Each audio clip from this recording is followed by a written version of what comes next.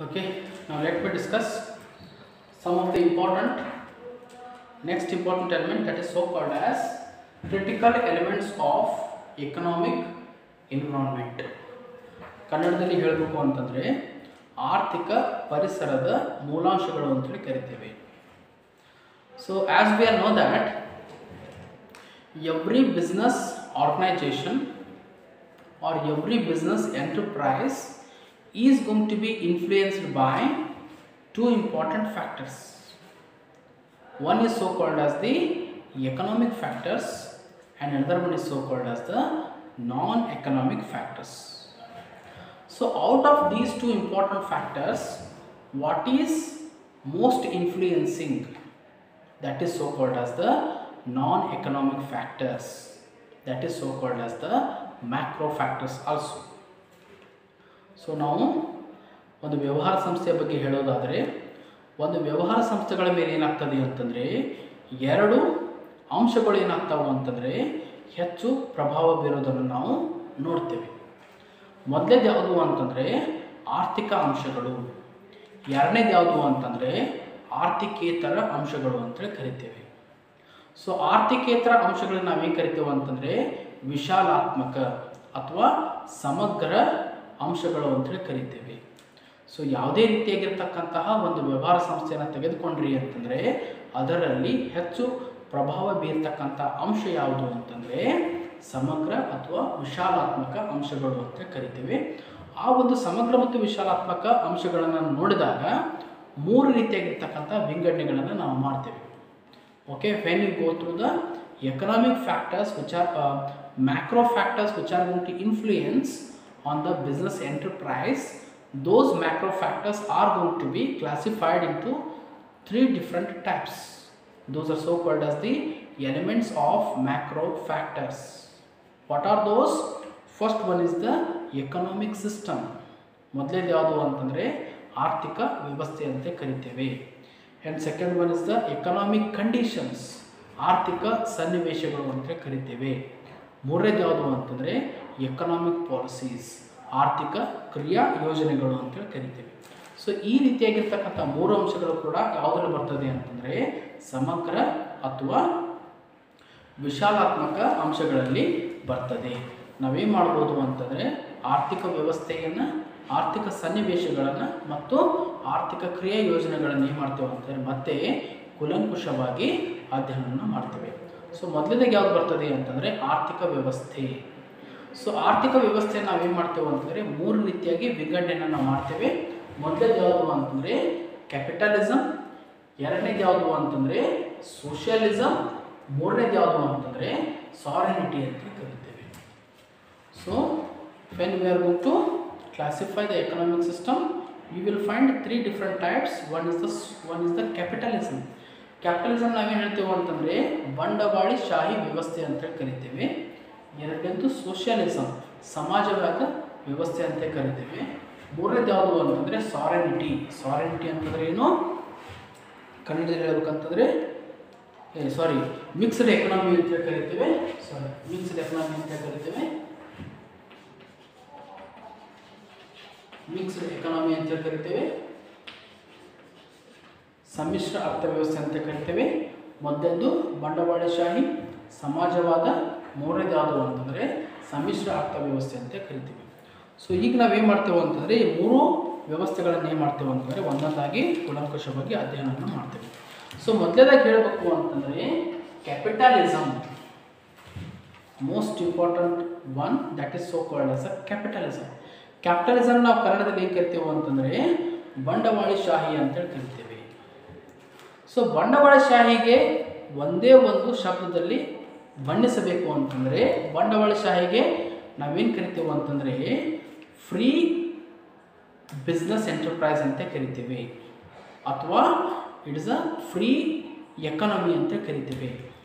Free economy ಅಥವಾ market economy ಅಥವಾ free enterprise economy ಅಂತಂದರೆ ಏನು ಅಂತಂದರೆ ಮುಕ್ತವಾಗಿರ್ತಕ್ಕಂತಹ ಅರ್ಥವ್ಯವಸ್ಥೆಯ ಒಂದು ಮಾರುಕಟ್ಟೆ ಅಂತ ಕರಿತೇವೆ. ಹಾಗಂತರ ಏನಾಗ್ಬೋದು, ಈ ಒಂದು ಅರ್ಥವ್ಯವಸ್ಥೆಯ ಮಾರುಕಟ್ಟೆಯಲ್ಲಿ ಏನಾಗ್ಬೋದು ಅಂತಂದರೆ ಯಾರು ಬೇಕಾದರೂ ಕೂಡ ಯಾವಾಗ ಬೇಕಾದರೂ ಕೂಡ ಏನು ಮಾಡ್ಬೋದು, ಪ್ರವೇಶ ಮಾಡಬಹುದು. ಯಾವುದೇ ರೀತಿಯಾಗಿರ್ತಕ್ಕಂಥ ಕಟ್ಟುಪಾಡು ನಿಬಂಧನೆಗಳ ಇರೋದನ್ನು ನಾವೇನು ಮಾಡೋದಿಲ್ಲ ಅಂತಂದರೆ ನೋಡೋದಿಲ್ಲ. ಅಷ್ಟು ಮಟ್ಟಿಗೆ ಏನಾಗಿರ್ತದೆ ಅಂತಂದರೆ ಅದು ಮುಕ್ತವಾಗಿರ್ತದೆ. ಯಾರು ಬೇಕಾದರೂ ಯಾವಾಗ ಬೇಕಾದರೂ ಬರ್ಬೋದು, ಯಾವಾಗ ಬೇಕಾದರೂ ಕೂಡ ಹೋಗ್ಬೋದು. ಸೊ ಅಷ್ಟು ಮಟ್ಟಿಗೆ ಒಂದು ಮುಕ್ತವಾಗಿರ್ತಕ್ಕಂತಹ ಒಂದು ಮಾರುಕಟ್ಟೆ ಅರ್ಥವ್ಯವಸ್ಥೆ ಆಗಿರ್ತದೆ ಅಂತ ಕೂಡ ಹೇಳ್ಬೋದು. ಮೊದಲನೇದು. ಎರಡನೇದೇನು ಅಂತಂದರೆ ಅಲ್ಲಿರ್ತಕ್ಕಂಥ ಒಂದು ಮಾಲೀಕತ್ವ ಯಾರಲ್ಲಿ ಕೇಂದ್ರೀಕೃತವಾಗಿರ್ತದೆ ಅಂತಂದರೆ ಕ್ಯಾಪಿಟಲಿಸ್ಟಲ್ಲಿ. ಕ್ಯಾಪಿಟಲಿಸ್ಟ್ ಅಂತಾರೆ ಯಾರು ಅಂತಂದರೆ ಬಂಡವಾಳಶಾಹಿ ಅಂತ ಕರಿತೇವೆ. ಬಂಡವಾಳಶಾಹಿ ಯಾರು ಅಂತಂದರೆ ಯಾರು ತಮ್ಮಲ್ಲಿರ್ತಕ್ಕಂಥ ಹಣವನ್ನು ಹೂಡಿಕೆ ಮಾಡ್ತಾರೆ, ಬಂಡವಾಳವಾಗಿ ವಿನಿಯೋಗವನ್ನು ಮಾಡ್ತಾರೆ, ಅವ್ರು ನಾವೇನು ಕರಿತೀವಿ ಅಂತಂದರೆ ಬಂಡವಾಳಶಾಹಿಗಳು ಅಂತ ಕರಿತೀವಿ. ಅದಷ್ಟೇ ಅಲ್ಲದೆ ಮೂರನೇ ಅಂಶ ಯಾವುದು ಅಂತಂದರೆ the role of the government ಅಂತಂದರೆ ಸರ್ಕಾರದ ಒಂದು ಪಾತ್ರವನ್ನು ನೋಡಿದಾಗ ಈ ಒಂದು ಕ್ಯಾಪಿಟಲಿಸಮಲ್ಲಿ ಬಂಡವಾಳಶಾಹಿಯಲ್ಲಿ ಏನಾಗ್ತದೆ ಅಂತಂದರೆ ಸರ್ಕಾರವು ಯಾವುದೇ ರೀತಿಯಾಗಿರ್ತಕ್ಕಂಥ ಒಂದು ಮುಖ್ಯವಾಗಿರ್ತಕ್ಕಂಥ ಒಂದು ಪಾತ್ರವನ್ನು ವಹಿಸೋದಿಲ್ಲ. ಅಂದರೆ ಸರ್ಕಾರ ಯಾವುದೇ ರೀತಿಯಾಗಿರ್ತಕ್ಕಂಥ ವ್ಯವಹಾರ ಸಂಸ್ಥೆಗಳ ಮೇಲೆ ಯಾವುದೇ ನಿಬಂಧನೆಗಳನ್ನು ಕೂಡ ಮಾಡೋದಿಲ್ಲ ಅಂತಂದರೆ ಹೇರೋದಿಲ್ಲ ಅನ್ನೋದು ಕೂಡ ಹೇಳ್ಬೋದು. ಅಂತಂದರೆ ಅಲ್ಲಿರ್ತಕ್ಕಂಥ ಒಂದು ಅರ್ಥವ್ಯವಸ್ಥೆ ಏನಾಗಿರ್ತದೆ ಅಂತಂದರೆ ಒಂದು ವ್ಯವಹಾರ ಸಂಸ್ಥೆ ಎತ್ತರಕ್ಕೆ ಬೆಳೆಯುವಷ್ಟರ ಮಟ್ಟಿಗೆ ಏನಾಗಿರ್ತದೆ ಅಂತಂದರೆ ಪೂರಕವಾಗಿರ್ತಕ್ಕಂಥ ಒಂದು ಸನ್ನಿವೇಶ ಮತ್ತು ಪರಿಸರವನ್ನು ಕೊಡಮಾಡ್ತದೆ ಅನ್ನೋದನ್ನು ನಾವು ಕೂಡ ಹೇಳ್ಬೋದು. ಅದಕ್ಕೆ ನಾವೇನು ಕರಿತೇವೆ ಅಂತಂದರೆ ಕ್ಯಾಪಿಟಲಿಸಮ್ ಅಂತ ಕರಿತೇವೆ. So capitalism is nothing but it is also so called as the free business enterprise are the free enterprise economy, or it is also so called as the open economy or free market economy. It means that the economy is open to everyone. Anybody can at any time they can enter into the market. There is no restriction at all with respect to the economy is concerned. It means that all the doors of the economy are opened. Anybody can at any time they can enter into the economy. That is one thing. And second thing is that it is so called as capitalism because the capitalists are the people who are going to invest their hard-earned money, who are going to invest their capital into the running of or conducting any type of the business. And apart from that, the government is not going to play its major role. Why? Because it is not going to impose any kind of the restrictions and conditions so as to carry out any kind of the business activity in this market economy. And apart from that, this is so called as a wonderful market economy. Why? Because it is going to give all those environment which are going to encourage and support for the growth of the business organization. That is what we mean as the capitalism. And if you go through the real features of the capitalism, these are the real features. First thing is that freedom of enterprise in the sense ಉದ್ಯಮ ಆಯ್ಕೆಯ ಸ್ವಾತಂತ್ರ್ಯ. It means that what kind of business they want to conduct, it is going to be left to the businessmen only. It is going to be given to the business organization only. It means that business organization can conduct the business of their choice. There is no restrictions with respect to the choice of any type of the business. To that extent, a kind of the autonomy, a kind of the freedom has been given so as to choose the business which they want to conduct. ನಾವು ಕನ್ನಡದಲ್ಲಿ ಹೇಳಬೇಕು ಅಂತಂದರೆ ಉದ್ಯಮ ಆಯ್ಕೆಯ ಸ್ವಾತಂತ್ರ್ಯ ಅಂತೇಳಿ ಕರಿತೀವಿ. ಅಲ್ಲಿರ್ತಕ್ಕಂಥ ಉದ್ಯಮ ಸಂಸ್ಥೆಗಳು ಏನು ಮಾಡ್ಬೋದು ಅಂತಂದರೆ ತಮಗೆ ಬೇಕಾಗಿರ್ತಕ್ಕಂಥ ಉದ್ಯಮವನ್ನು ವ್ಯವಹಾರ ಚಟುವಟಿಕೆಗಳನ್ನು ಏನು ಮಾಡ್ಕೋಬೇಕು ಅಂತಂದರೆ ನಡೆಸ್ಕೊಂಡು ಹೋಗಬೇಕು. ಅಂತಂದರೆ ಯಾವುದೇ ರೀತಿಯಾಗಿರ್ತಕ್ಕಂಥ ವ್ಯವಹಾರವನ್ನು ಮಾಡ್ತಾ ಇದ್ದರೆ ಉದ್ಯಮ ವ್ಯವಹಾರ ಚಟುವಟಿಕೆಗಳನ್ನು ಮಾಡ್ಕೊಂಡು ಹೋಗ್ತಾ ಇದ್ದರೆ ಅದ್ರ ಬಗ್ಗೆ ಏನು ಮಾಡೋದಿಲ್ಲ ಅಂತಂದರೆ ಯಾರೂ ಕೂಡ ನಿಬಂಧನೆಗಳನ್ನು ಹೇಳೋದಿಲ್ಲ. ತಮ್ಗೆ ಯಾವ ರೀತಿಯಾಗಿರ್ತಕ್ಕಂಥ ವ್ಯವಹಾರ ಚಟುವಟಿಕೆಗಳನ್ನು ಮಾಡ್ಕೊಂಡು ಹೋಗಬೇಕು ಅದಕ್ಕೆ ಸಂಬಂಧಪಟ್ಟಿರ್ತಕ್ಕಂಥ ಸಂಪೂರ್ಣ ಆಯ್ಕೆ ಏನಾಗಿರ್ತದೆ ಅಂತಂದರೆ ಆ ಒಂದು ವ್ಯವಹಾರ ಮಾಡ್ತಕ್ಕಂಥ ವ್ಯಕ್ತಿಗಳಿಗೆ ಸಂಬಂಧಪಟ್ಟಿರ್ತದೆ. ಅಷ್ಟೇ ಅಲ್ಲದೆ ವ್ಯವಹಾರ ಸಂಸ್ಥೆಗೆ ಏನಾಗಿರ್ತದೆ ಅಂದರೆ ಸಂಪೂರ್ಣ ಒಂದು ಸ್ವಾತಂತ್ರ್ಯವನ್ನು ಏನು ಮಾಡಿರ್ತಾರೆ ಅಂದರೆ ಕೊಡಮಾಡಿರ್ತಾರೆ ಅನ್ನೋದನ್ನು ಕೂಡ ನಾವು ಸ್ಪಷ್ಟವಾಗಿ ಹೇಳ್ಬೋದು.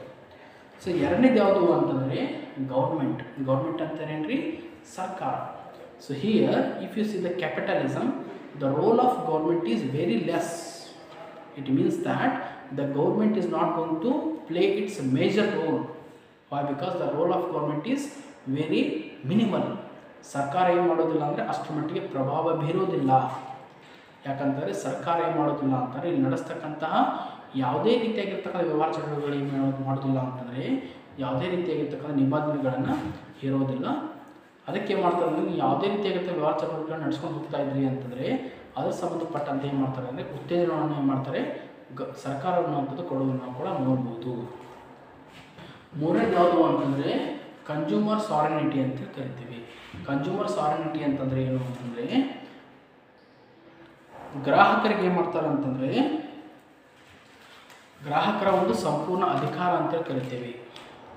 ಅಂದರೆ ಏನಾಗಿರ್ತದೆ, ಒಂದು ಮಾರುಕಟ್ಟೆಯಲ್ಲಿ ನಿಜವಾದಂತಹ ರಾಜ ಯಾರು ಅಂತಂದರೆ ಗ್ರಾಹಕ ಮಾತ್ರ.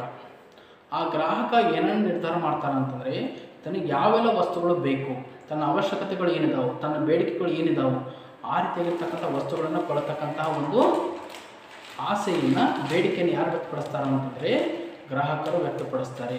ಅಂದರೆ ನೀವೇನು ಮಾಡಬೇಕು ಅಂದರೆ ಗ್ರಾಹಕರಿಗೆ ಯಾವೆಲ್ಲ ವಸ್ತುಗಳ ಅವಶ್ಯಕತೆ ಇದೆ ಅದೇ ವಸ್ತುಗಳನ್ನು ನೀವೇನು ಮಾಡಬೇಕು ಅಂತಂದರೆ ಕೊಡಮಾಡಬೇಕು ಅನ್ನೋದನ್ನು ಕೂಡ ನಾವು ಹೇಳಬಹುದು. It means that here in the free market economy, the consumer is the king of the market.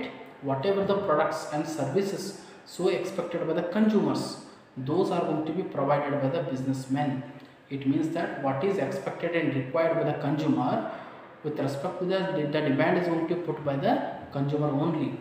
The goods which are going to be required by them, those are going to be manufactured, those are going to be produced, and thereafter those are going to be delivered to the consumers itself. And next thing is that the profit motive, ಲಾಭ ಗಳಿಕೆ ಒಂದು ಉದ್ದೇಶ ಅಂತ ಕರಿತೀವಿ. So ಪ್ರತಿಯೊಂದು ಯಾವುದೇ ರೀತಿಯಾದ ವ್ಯವಹಾರ ಸಂಸ್ಥೆ ಅಂತ ತಗೊಳ್ಳಿ, ಅವರು ಯಾವುದಕ್ಕಾಗಿ ವ್ಯವಹಾರವನ್ನು ಮಾಡ್ತಾ ಇದ್ದಾರೆ, ವ್ಯವಹಾರ ಚಟುವಟಿಕೆಗಳಲ್ಲಿ ತಲ್ಲೀನರಾಗಿದ್ದಾರೆ ಅಂತಂದರೆ ಲಾಭ ಗಳಿಕೆಯನ್ನು ಮಾಡ್ತಕ್ಕಂಥ ಒಂದು ಉದ್ದೇಶಕ್ಕಾಗಿ ಮಾತ್ರ. ಅಂತಂದರೆ ಲಾಭ ಇಲ್ಲದೆ ಏನು ಮಾಡೋಕ್ಕಾಗಿಲ್ಲ ಅಂದರೆ ತಮ್ಮ ದಿನನಿತ್ಯದ ಯಾವುದೇ ರೀತಿಯಾಗಿರ್ತಕ್ಕಂಥ ವೆಚ್ಚಗಳನ್ನು ಭರಿಸಲಿಕ್ಕೆ ಸಾಧ್ಯ ಆಗೋದಿಲ್ಲ. ಸೊ ಈ ದೀರ್ಘಾವಧಿಯ ಒಂದು ಅವಧಿಯಲ್ಲಿ ಅವರೇನಾಗಬೇಕು ಅಂದರೆ ಪೈಪೋಟಿಯನ್ನು ಎದುರಿಸಬೇಕು. ಸೊ ಈ ಒಂದು ಪರಿಸರದಲ್ಲಿ ಏನಾಗಬೇಕು ಅಂತಂದರೆ ಇರಬೇಕು ಅಂತಂದರೆ ಲಾಭಗಳನ್ನ ಗಳಿಕೆ ಮಾಡಬೇಕಾಗಿರ್ತಕ್ಕಂಥ ಅವಶ್ಯಕತೆ ಇರುತ್ತದೆ. ಅದಕ್ಕೆ ಪ್ರತಿಯೊಂದು ವ್ಯವಹಾರ ಸಂಸ್ಥೆಗಳು ಕೂಡ ಏನು ಮಾಡ್ತಾರೆ, ಲಾಭ ಗಳಿಕೆ ಒಂದು ಉದ್ದೇಶವನ್ನು ಇಟ್ಕೊಂಡಿರ್ತಾರೆ. Okay, the profit motive is the one of the important objectives of every business organization. And if they want to remain in the competition, if they want to meet out the routine expenditures, and if they want to sustain for longer period of the time, the profit must be earned by the business organization. To that extent, the motives are going to be had by every business concerns. And next thing is that the market, ಮಾರುಕಟ್ಟೆ. So ಪ್ರತಿಯೊಬ್ಬರು ಕೂಡ ಏನು ಅಂದರೆ ಮಾರುಕಟ್ಟೆ ಅನ್ನುವಂಥದ್ದು ಏನು ಅಂತಂದರೆ ಒಂದು ಸಮೂಹ ಮಾಧ್ಯಮ. ಈ ಒಂದು ಮಾಧ್ಯಮದ ಮೂಲಕ ಏನು ಮಾಡ್ತಾರೆ ಅಂತಂದರೆ ಎಲ್ಲ ಮಾರುವವರು ಮತ್ತು ಕೊಳ್ಳುವವರು ಏನು ಮಾಡ್ತಾರೆ ಅಂತಂದರೆ ಒಟ್ಟಾಗಿ ಸೇರ್ತಾರೆ, ತಮಗೆ ಬೇಕಾಗಿರ್ತಕ್ಕಂತಹ ವಸ್ತುಗಳನ್ನು ಕೊಳ್ಳುತ್ತಾರೆ ಮತ್ತು ಮಾರ್ತಾರೆ ಅನ್ನುವಂಥ ಅಂಶವನ್ನು ನಾವು ಹೇಳ್ಬೋದು. ಅಷ್ಟೇ ಅಲ್ಲದೆ ಮಾರುಕಟ್ಟೆನ ನೋಡಿದರೆ ಒಂದು ಮುಖ್ಯವಾಗಿರ್ತಕ್ಕಂಥ ಲಕ್ಷಣ ಯಾವುದು ಅಂತಂದರೆ ಅಲ್ಲಿರ್ತಕ್ಕಂತಹ ಸನ್ನಿವೇಶ ಸಂದರ್ಭಗಳು ಏನಾಗಿರೋದಿಲ್ಲ ಅಂತಂದರೆ ಯಾವತ್ತೂ ಕೂಡ ಬದಲಾವಣೆ ಆಗ್ತಾ ಇರೋದನ್ನು ನಾವು ನೋಡ್ತೇವೆ. ಅದಕ್ಕೇನಾಗಿರೋದಿಲ್ಲ ಅಂದರೆ ಮಾರ್ಕೆಟ್ ಅನ್ನೋಂಥದ್ದು ಯಾವತ್ತೂ ಕೂಡ ಸ್ಥಿರತೆಯನ್ನು ಹೊಂದಿರೋದಿಲ್ಲ. Okay, the market is the medium through which each and every buyers are going to congregate and assemble themselves, and they are going to exchange their products to each other. And if you see the feature of the market, it is always complex, it is always changing in the nature. And last thing is that the competition in the sense ಕನ್ನಡದಲ್ಲಿ ಹೇಳಬೇಕು ಅಂತಾರೆ ಪೈಪೋಟಿ.